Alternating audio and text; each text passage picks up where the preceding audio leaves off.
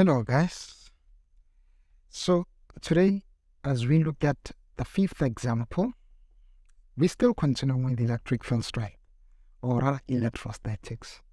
So this diagram here says, the question says, which diagram best describes the relationship between F and R squared?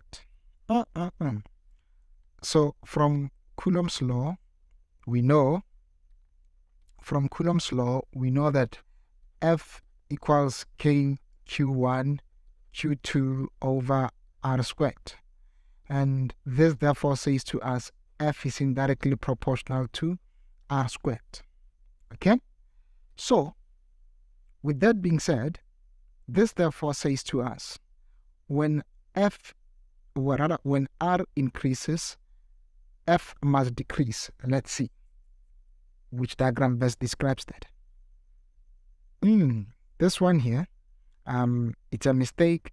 I think this should be R squared. Let's make them R squared. Okay, let's make them R squared. Okay, let's make them R squared. Is the red better? Okay, maybe let me use a different color. Let me use blue because I want to mark with red. So let it be that we are saying R squared instead of 1 over R squared. Okay, so we will be looking at these diagrams now. Remember, we said F is indirectly proportional to the square of the distance. So this means when R increases, F must decrease.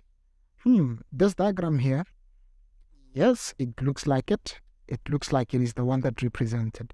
As you can see, when you move from left to right, R increases, or rather R squared increases, but F decreases. Can you see that? So this looks right. This one here is totally out. Why is it out? It's out because it is not direct proportionality. Same applies to this one. It is not direct proportionality. Sorry, it is not proportionality, not direct proportionality. It is not proportionality. When you look at this one here says F and R squared are directly proportional. According to this formula here, they are not directly proportional, so it's also out. Therefore, our answer is A.